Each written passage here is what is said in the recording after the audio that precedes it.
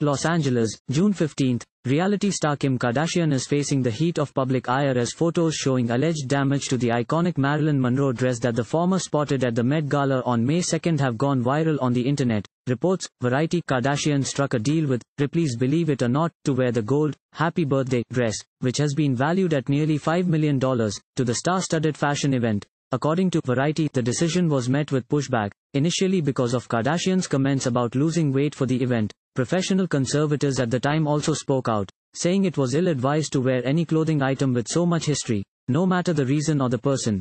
I'm frustrated because it sets back what is considered professional treatment for historic costume, one conservator told the LA Times. Variety further states that the new photos and videos of the dress were taken by creative director Chad Michael Christian Morissette, who has a history of assisting in the archiving of the dress at Ripley's Hollywood, where the dress is currently housed. Morissette wrote on Instagram, "This dress is a piece of my life and my heart."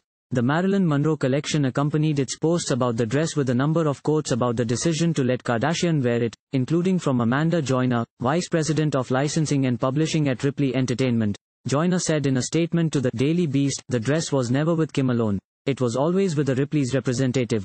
We always ensured that at any time we felt that the dress was in danger of ripping or we felt uncomfortable about anything, we always had the ability to be able to say we were not going to continue with this." Thank you for watching. Please subscribe to channel and click on bell for more daily videos.